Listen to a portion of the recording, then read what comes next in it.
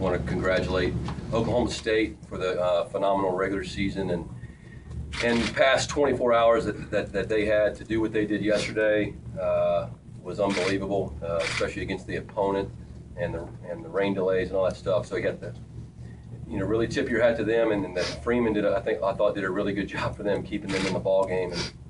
But at the end of the day, the value of staying in the winners bracket for sure showed itself out. And Tyler was great. Fitzy got the big hit in the fourth inning, and then Jarek's played great the entire tournament. So really, really proud of our team and excited to get back to Fort Worth.